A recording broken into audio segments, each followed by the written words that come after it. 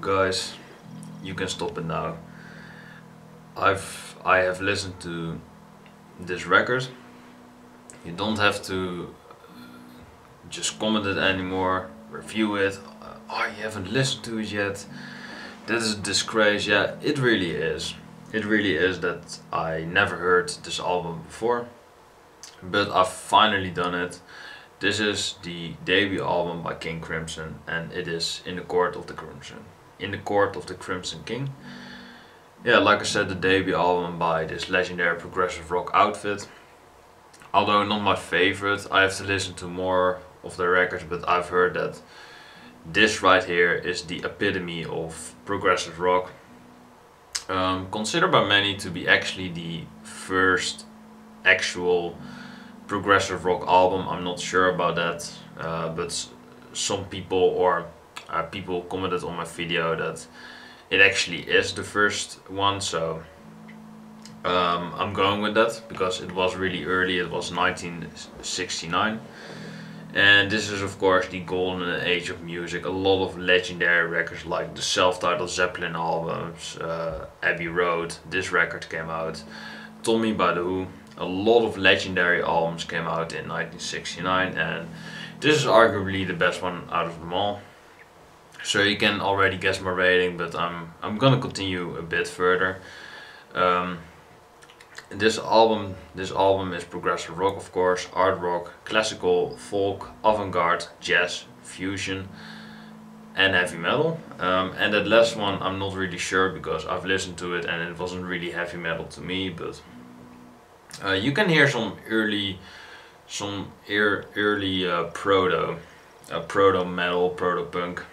You can, or not punk, but you can definitely hear some heavy drumming and some complex guitar playing on the record, but I wouldn't necessarily call it heavy metal, but it is an early sign of.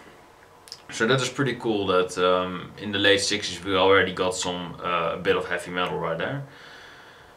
So arguably King Crimson is the first heavy metal band together with Zeppelin, Deep Purple, but that isn't really the case because we all know who was the real first heavy metal band. King Crimson is of course more of a progressive rock band. But let's get into the track listing a bit. There are not a lot of tracks on here, there are only 5, so we're gonna talk about them briefly. 24th Century Schizoid Man. I'm not sure how you say that, but Schizoid Man is how I'm gonna say it. Yeah, this is a pretty interesting opener. It is really quiet, it is really mellow most of the time. Through the midway section and through the end it gets a bit more heavier with I believe Robert Fripp, that is the frontman of the band. Yes, he is. Robert Fripp just saying the title track 21st Century Schizoid Man. And this is actually something that is sampled,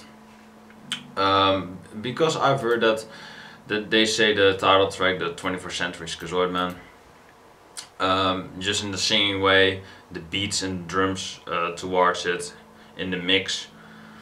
I've heard it somewhere else. I'm not gonna say the name because that is really disrespectful to the to King Crimson. But the song is sampled. It is really really iconic. A really iconic opener at that. Really enjoyed the song. It was 7.5 minutes long and I enjoyed every minute of it. I Talk to the Wind is the shortest song of the entire record, which is only 6 minutes and 4 seconds. This song is a bit more acoustic. It is the most simplistic song to digest. If some people want to listen to King Crimson but the normie is shit or something like that, or they can't take a lot of heaviness or a lot of complexity through their tin skull, then let them listen to I Talk to the Wind. But if they are like that, don't let them listen to King Crimson. They have the top 40 for that. But I Talk to the Wind is a very relaxing song. It is very briefly over. Yeah, and the song is just really relaxing to listen to, a great acoustic piece. Epitaph is another song which has two Segues, it has March for No Reason and Tomorrow and Tomorrow. This song is really dark and industrial. It is exactly the opposite of I Talk to the Wind. It is really dark. Also mellow in place, but most of the time this song is really industrial, like I said. This song is really hard to digest because I can't name a lot of details about the song. It is just a really dark song, and it is one of the first actual prog songs that that's ever appeared, because this is the first progressive album, people say. And yeah, Epitaph is especially a really great experimental, interesting song to listen to close out this great side 1 that we have going here. And then we get only 2 songs on side 2, which are arguably the best ones. We get Moonchild, and Moonchild is the longest song of the entire record, clocking in at 12 minutes and 13 seconds, and it may be the longest King Crimson song of all time, but I can be wrong about that. Let me know in the comments. Moonchild is a really great, mostly instrumental piece, which has two segues, it has two sections. It has the dream and the illusion, and the dream is, it has a bit of vocals here and there. It speaks, it just talks about the dreams, about the Moonchild, about several problems. So the entire record isn't really commercially, it isn't really friendly, because Moonchild is not the kid friendliest song if you look at the lyrics. So the dream is mostly just really catchy beats, really great vocals by Robert Fripp, and the illusion is mostly instrumental, and the illusion is really chill. It is really chilling to listen to. It is also really just mostly no vocals. I believe we get at the end of the song a bit of a goodbye speech by Robert Fripp, and I certainly enjoy the dream. The dream is a bit more catchier, it is a bit more upbeat, and the illusion is way more darker, way more industrial. So Moonchild is arguably a I Talk to the Wind and Epitaph combination. If those two songs will make a baby, then you get Moonchild, stuff like that. Yeah, great song, arguably even better than those two combined, and yeah, it is just a fantastic progressive rock song. I love it. And speaking of fantastic songs, we get the title track, The Court of the Crimson King.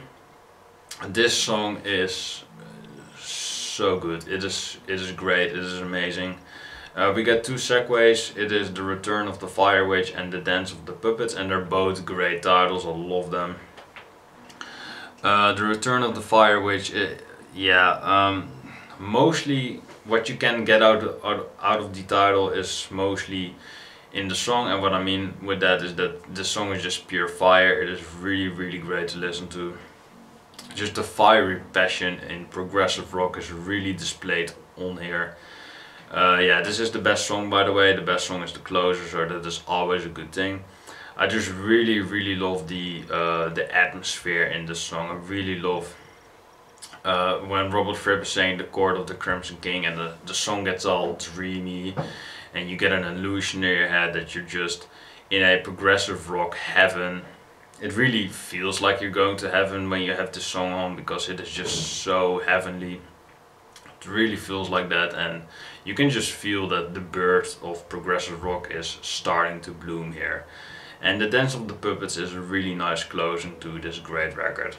And it is just mostly the same like the Fire Witch, only it is a bit more industrial again. It goes a bit more progressive, more instrumental pieces, and then we end one more time with Robert Fripp multiply saying the Court of the Crimson King, and then you get that heavenly chorus again. I really love that chorus when Robert Fripp is saying The Court of the Crimson King, the title track, and just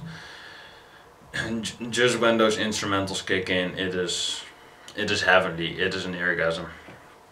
Yeah, you can already guess my rating. It is a 10. I really love this album, and I'm not sure why I didn't listen to this record earlier, but I've done now, and I hope you will shut up now, because it was a great record, but a lot of people wanted me to do this, so here you go. This is the record and I loved it. Really unpredictable ride, but I mean everyone loved it. Unfortunately it is their best record I've heard, so if you want me to do more King Crimson I can do that, but it doesn't get better than In the Court of the Crimson King. In the Court of the Crimson King. It surely doesn't. I hope you've enjoyed this album review. I really love the record. Let me know what you think about it. Yeah, just In the Court of the Crimson King. It is a timeless classic. I really loved it. I expected that, but yeah, I really did. So I hope you did as well. Let me know what are your favorite tracks. Let me know what are your favorite King Crimson albums. Probably this one, but still let me know. I hope you have enjoyed it and take care.